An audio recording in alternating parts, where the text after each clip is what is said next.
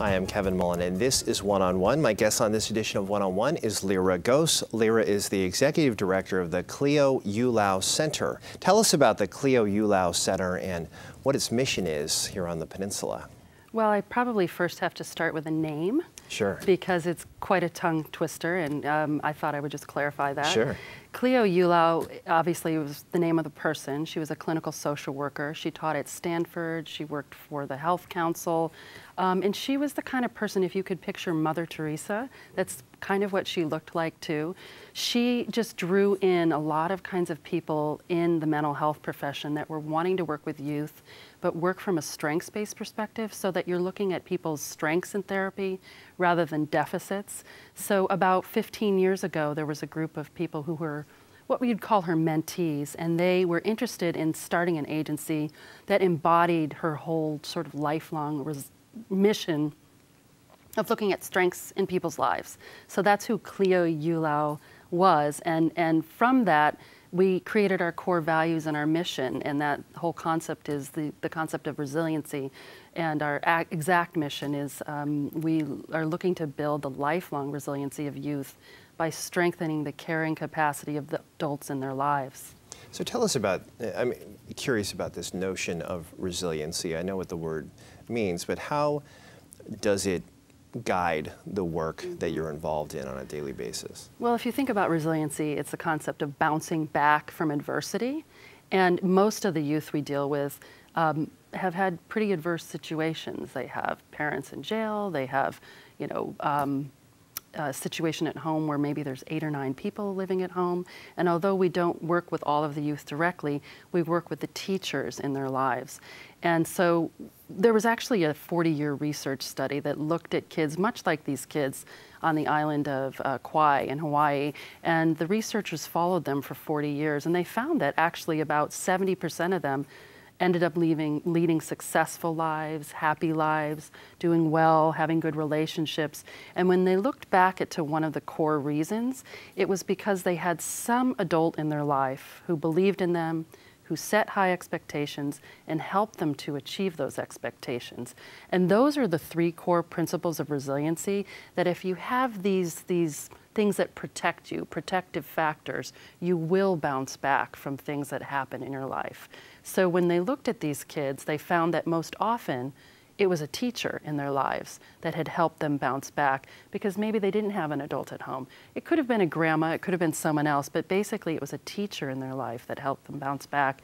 And that's how it guides what the work that the Cleo Eulau Center is, because we're looking at the adults in kids' lives, how to build those adults' resiliency, and therefore build the resiliency of children. Right, so you're having an impact on those kids naturally, but you're really working with the teachers primarily. So describe that for us, what that means, and just geographically. I know that the home office, if you will, is in Mountain View, but you work with folks in San Mateo County and Santa Clara County. Talk a little bit about just sort of the parameters there, and then how you do your work. Absolutely, and also just to say that this is one part of our work. We do work directly with youth too, and maybe we can get to that a little bit later.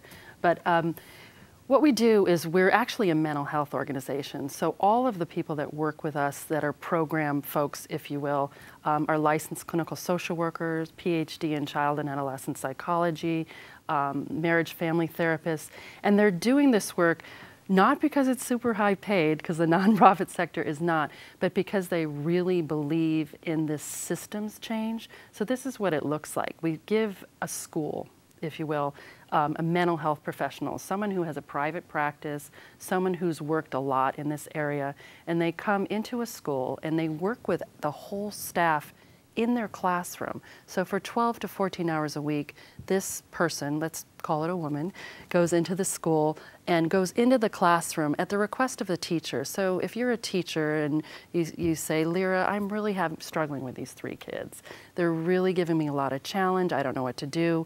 I'm going to come into the classroom and I'm going to look at the things that you're doing with these students to reach them on content, but to reach them on emotional and social level, so that you've actually helped them feel connected to the class. Maybe we help you figure out how to call on them more. Maybe we point out, you know, today Richard was actually looking at you today. Did you notice when you said this? These are very small things, but to a teacher, they're huge. They don't know. They're isolated in the classroom. They don't know when they're connecting with a student. They don't quite know when things are going wrong. If you look at the training of teachers, and God bless them, but they have about 1 year of training. And in that time, the coursework that they take, there's one class focused on safety and social emotional wellness. And that has to cover things like using the fire hydrant, etc. And when you get into the classroom, you realize, oh my gosh, I've got 25 hungry children there that need me as a person and as a human being. Yeah, there really is that emotional component that's present it's there. It's probably 95%. And research has shown when you have a connection with a teacher and that teacher believes in you, and it's clear, you can feel that you care about me as a student, I want to do better, and I do better. So the social and emotional piece is directly tied to academic and engagement, overall school engagement. So we're looking at creating the kind of relationship where a kid can go back and said, Mr. Mullin was the greatest teacher, and they may not even know why, but the main reason why is that that teacher cared about them, believed in them, and had them do things in the class that made them feel successful. And that's what we're doing to support teachers. We're also looking at the ways that teachers interact with one another, because oftentimes in an educational environment, there's few resources, so there can be a little bit of tension among teachers. So we're trying to help teachers communicate more closely in service of a student. You've got the same student as I have. Another gal has the same student. What are the strategies we're using to reach them in the classroom? So we're helping facilitate small groups. Right. So there's great work being done with those teachers. You mentioned that there is some direct work with students. So, right. So talk about that if you can. Well, in San Mateo County, we have a four-way collaboration with the juvenile justice system, with the San Mateo County Office of Ed, with the Cleo Eulau Center, our organization, and also with the Wright Institute of Psychology, which is located in Berkeley. It's not part of Berkeley. And we're providing, interns come from the Wright Institute of Psychology, and we provide ongoing training every 2 weeks on individual and group psychodynamic therapy to service these kids that are there. We work with about 200 students a year. And for them, it may be the very first time they've had a trusting, caring relationship with an adult. It's one-on-one therapy that you would get, that you'd pay $200 or $300 for in the outside world. And it's a time where I show up, say I'm the student every day, and think, oh my gosh, Mr. Mullin showed up again this week to see me. Maybe no one's ever showed up. Maybe they've said, I'll be there, and then they're not there. So the trust that's created there is a big thing. Again, it's that concept of resiliency, in addition to having deep reflective psychodynamic therapy. So the work that we're doing with those youth is really life-changing.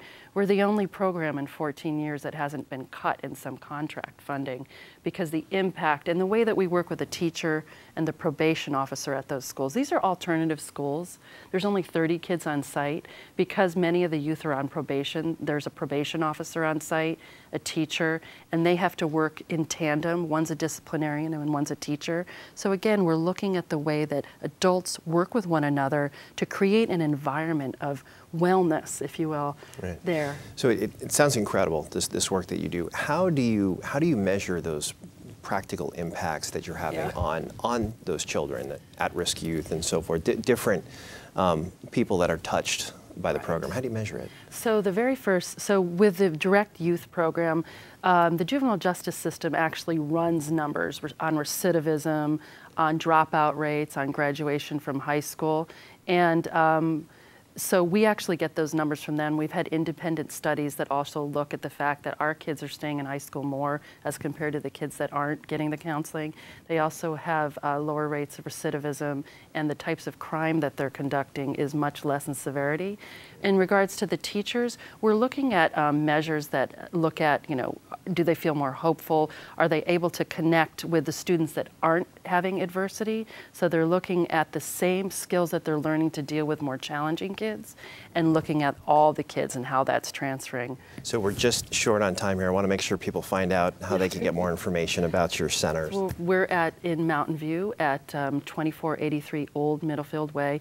The best way to look at us, though, is at our website, www.Cleo Eulau Center. And we have an event coming up on April 21st. We'd love for people to come out and see the kinds of educators and kids that we're working with.